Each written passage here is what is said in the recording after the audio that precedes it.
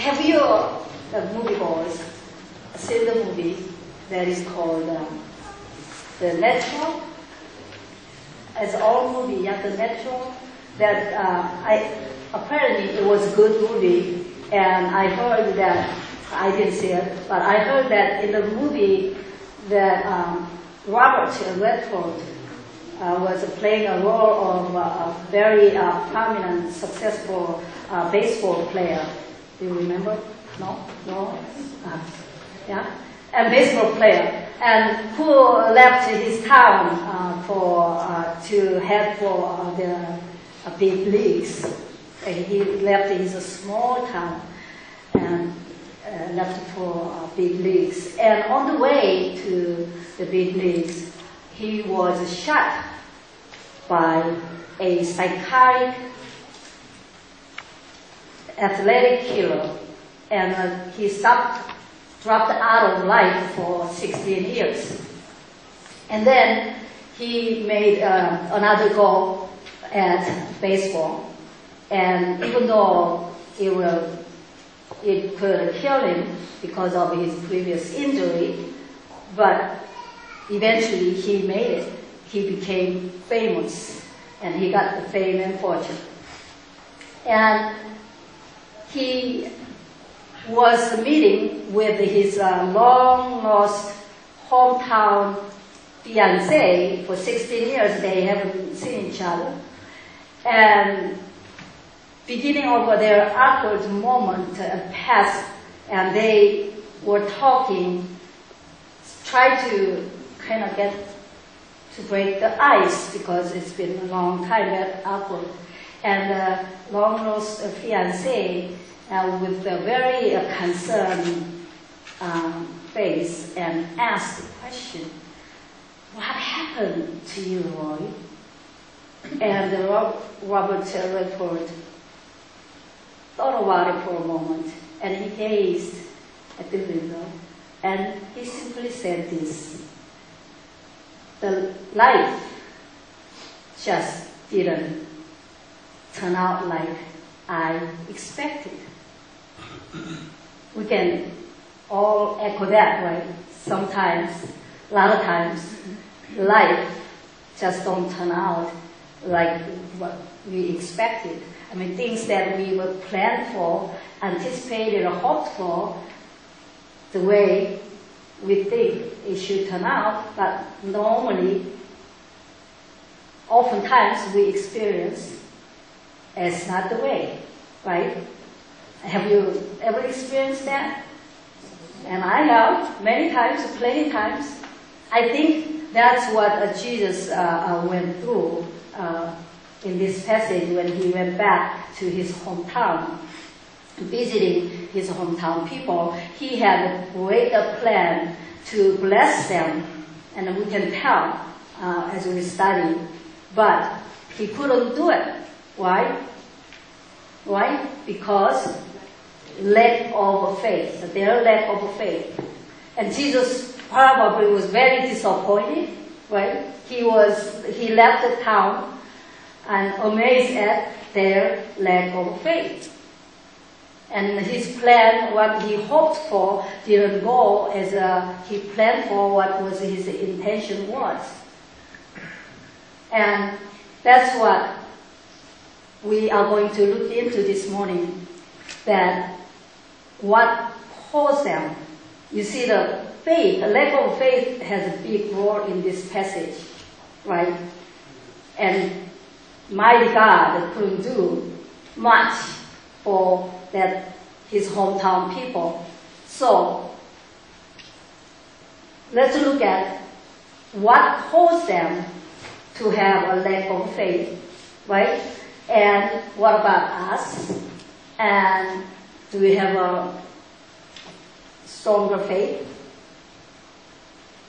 And what can we do if we don't have what can we do to have more faith so that we can catch all God's great big deals? Because this passage clearly tells us that the hometown people missed out on God's great deals because they didn't have faith in Jesus Christ. Amen? So let's read verse 3, and it says, let's read verse 3 first. That isn't he the carpenter? Let's read it together. Isn't he the carpenter? The carpenter.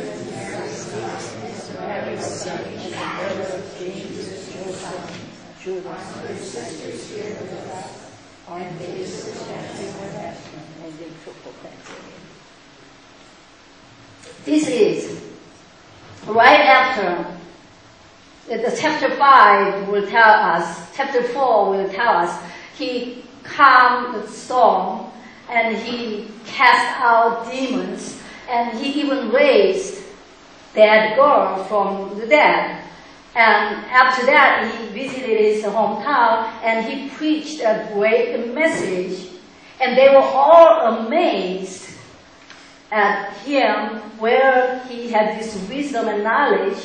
And even then, they said, well, isn't he the carpenter? Isn't he the son of Mary? Isn't he the brother of James and Joseph and Judas and Simon? And aren't his sisters with us?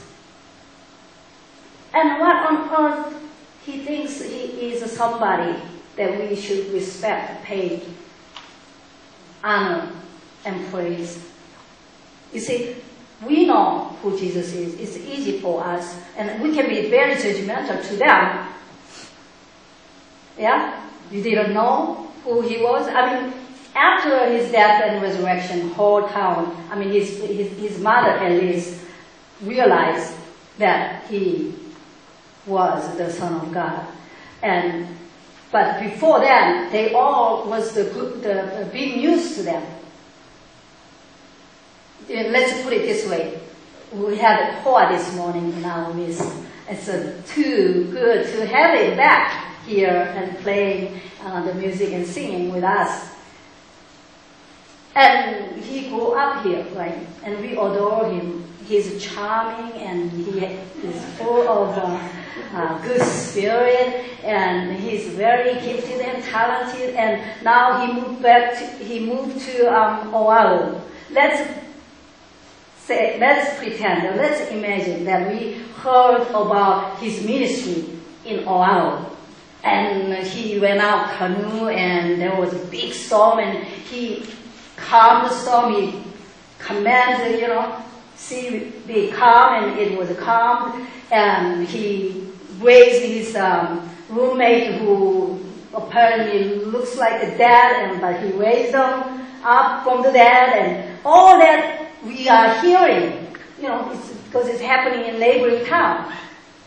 And today he comes to us and stood in front of us, and he delivered a great message.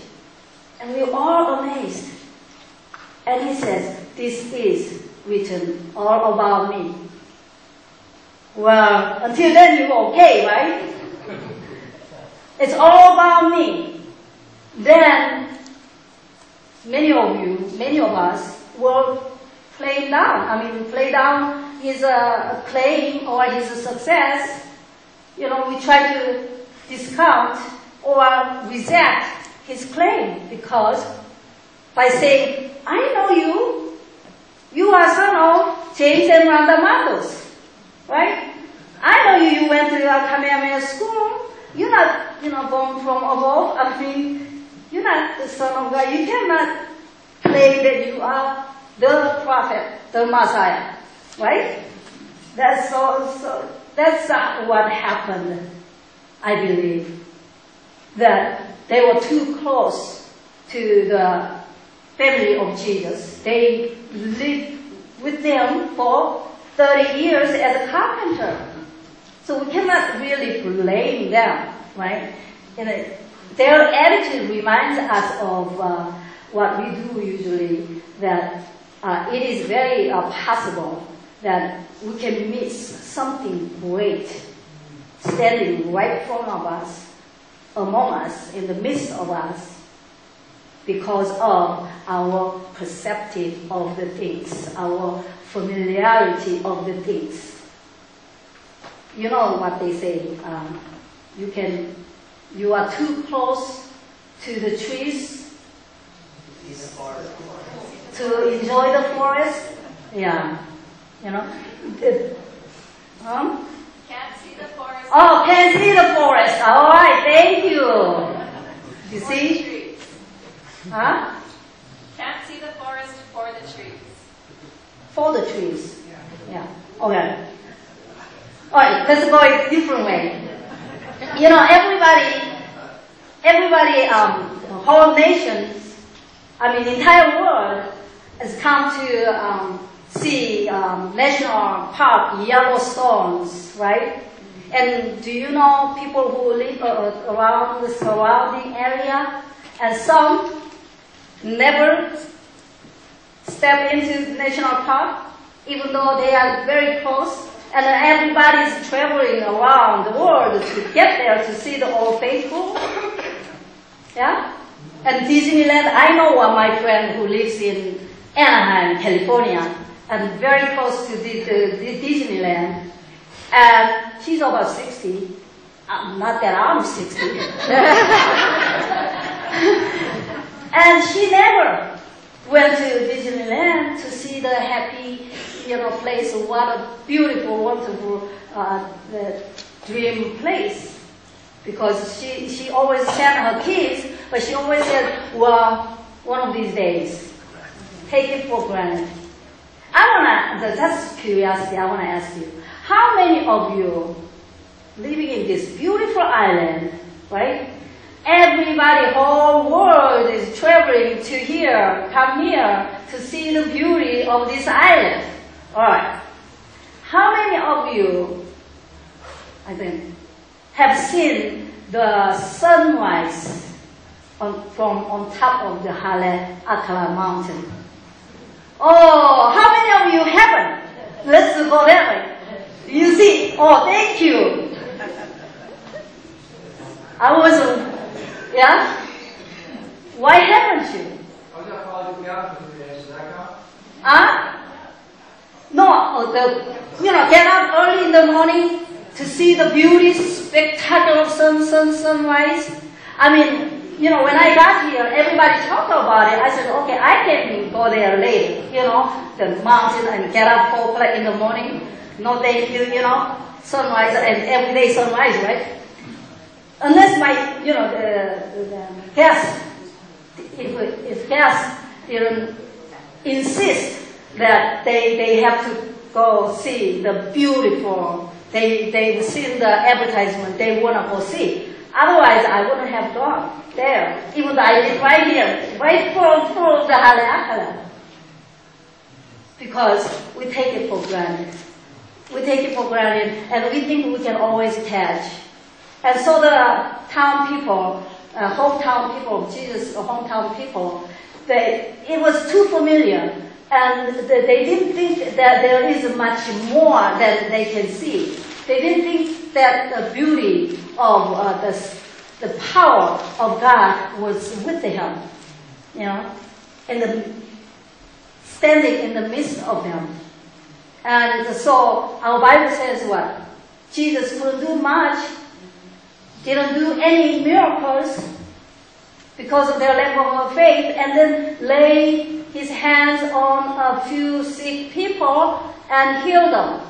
Healing takes a lot of faith, right? Yes.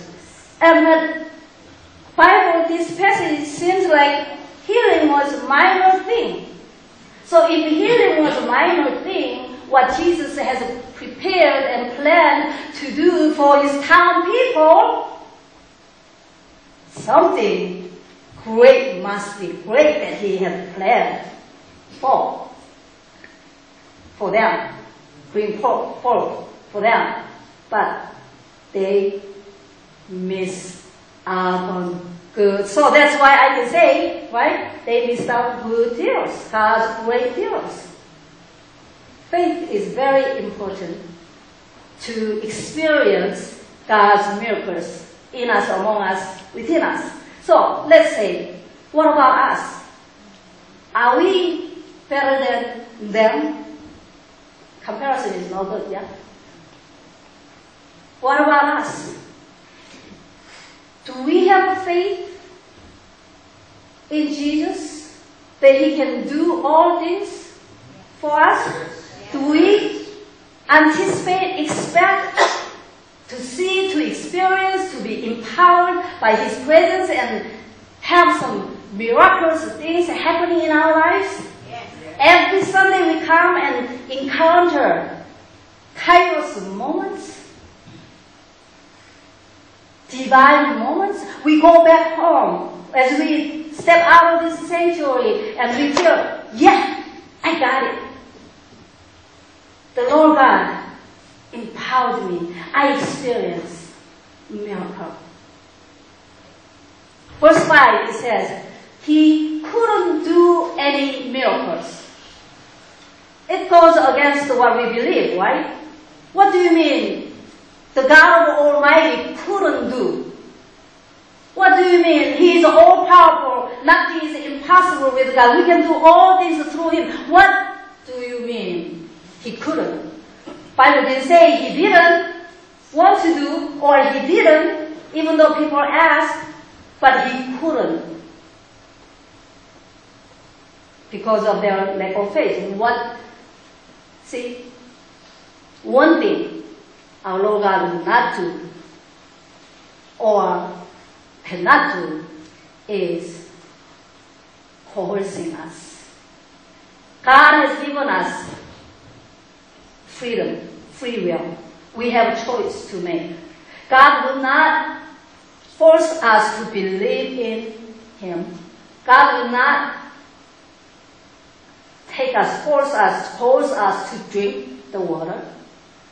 He will convict us. He will guide us. He will lead us. He will stand at the door of our heart, knocking. But He won't push in. He won't invade. If we're not ready, if we don't have faith, if we don't open our hearts and accept Him, and in His presence, right now, whenever we gather in His name, His presence is here. And if we don't open our hearts, nothing can happen. You know, I always imagine this. When we pray, we lift up our hands, or whatever hands you do. I try not to close it. You know, it's silly, but close means, yeah, His blessing comes down and it's gonna drip all over the floor, going somewhere else. I like to open it. I like to imagine this big ball is on my hand. Yes, Lord, pour out my heart. You know, and when we often times focus on what we cannot do, rather than what we can do in Jesus Christ. And I am so proud of you. And when we planned for Bazaar this year, and everybody noticed that we didn't have as many, we didn't have a manpower as much as we used to have. And we worried, we are concerned, we prayed, but I believe that I'm so glad and I'm proud of you that we didn't forward that ministry. We moved forward in faith. You see, that we experienced God's great power, His great presence that we experienced yesterday. It doesn't matter how much we made. It's different. It doesn't matter how much we made. And if you were here yesterday, that you all can say, yes, that was a good event, that we felt God's presence and God's guidance, God's blessing upon that event. And our expectancy, our faith has a lot to do with it. You know, where is Jesus' hometown today? Us. We are the brothers and sisters of Jesus Christ, right?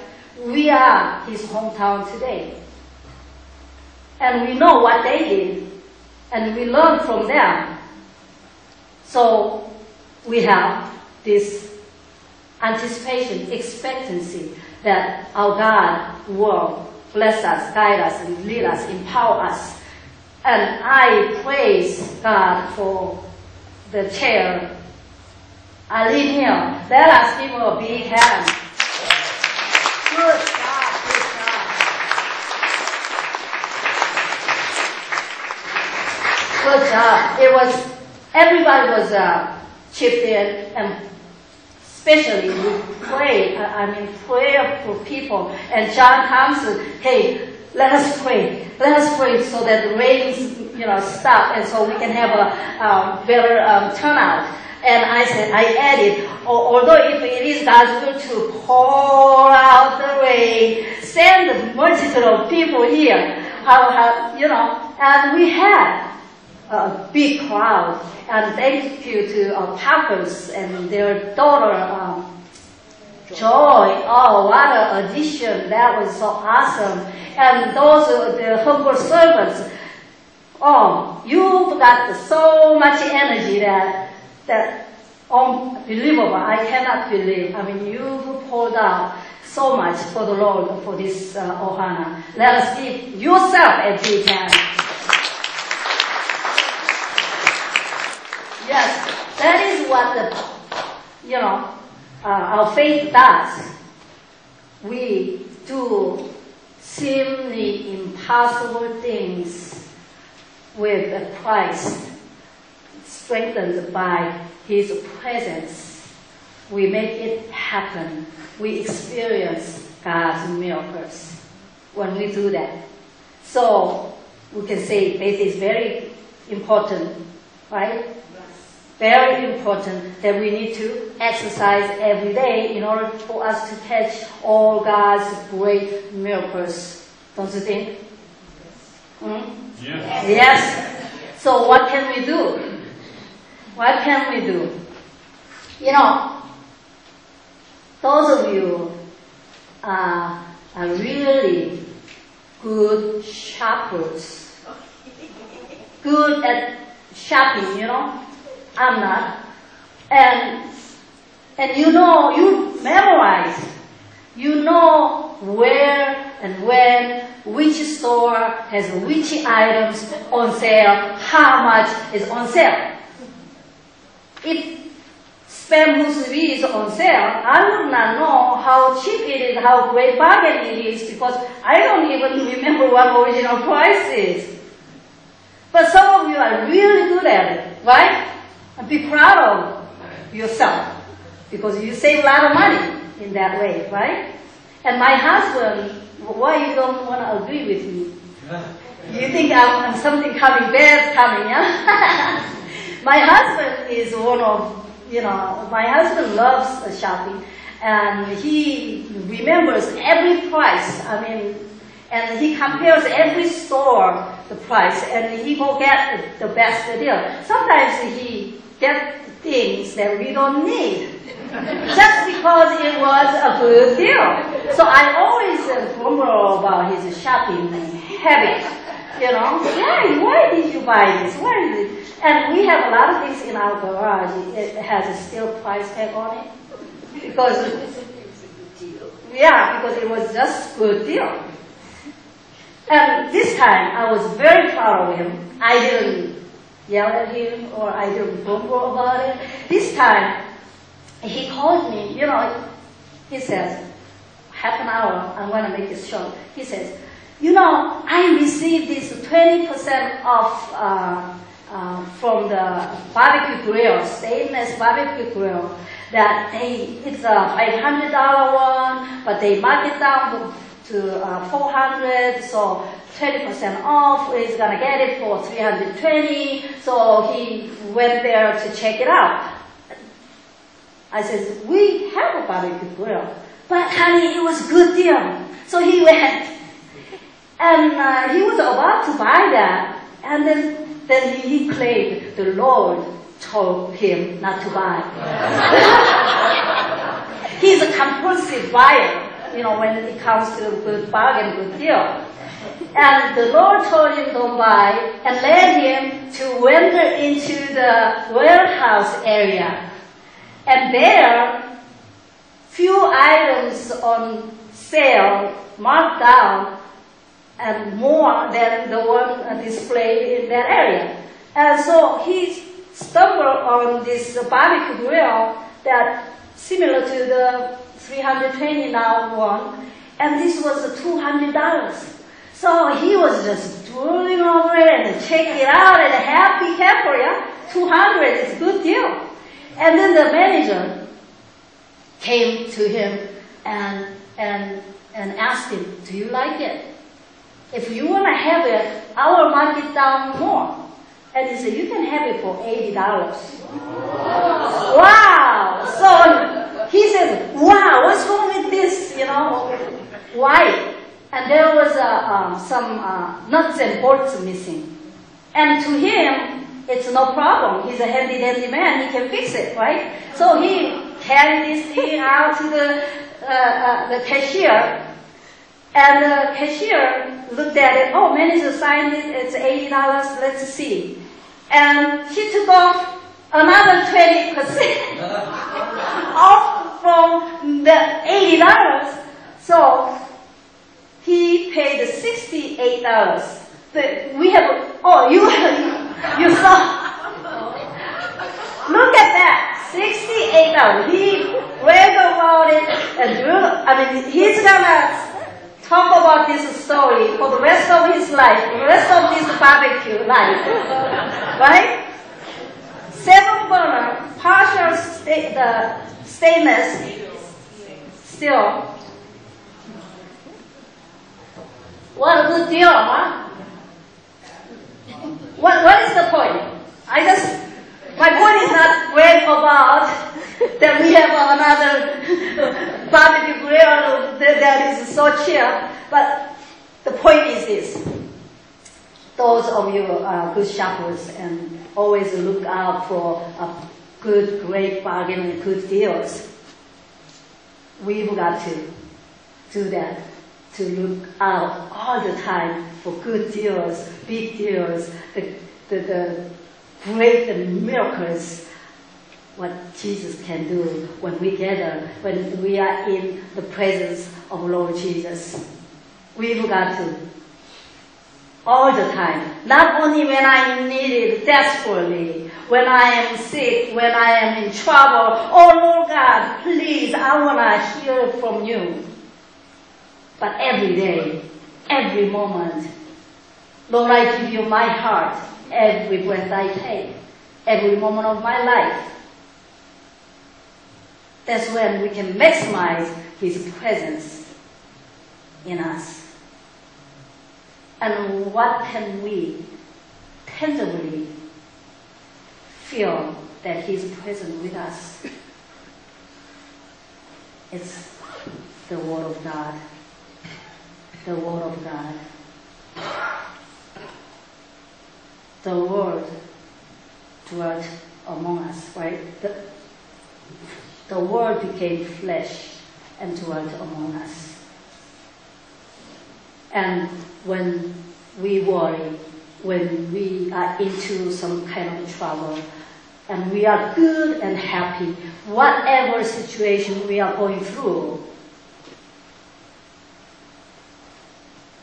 we pick up the presence of God and read and memorize and lift up our spirit, because it's full of promises.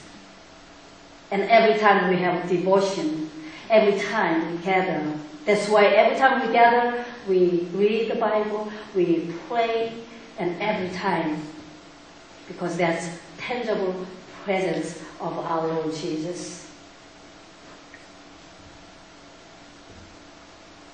And the Bible said, assured us that the Spirit raised Jesus from the dead is within us, among us, with us. Therefore, there is nothing we cannot do. with Him, right? Without Him, without our faith, even Lord Jesus, Almighty God, couldn't do much. So our faith in Him, His presence, go together for us to experience daily Kairos moments, daily great big deals in our lives. Amen?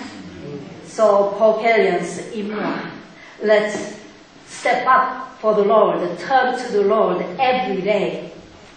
Don't let us limit His ability because of our lack of faith. Let us continue, search and continue, be in the presence of our Lord God so that we can catch all those great big deals. As we do, God's going to bless our socks off. Amen? Amen. Let us pray.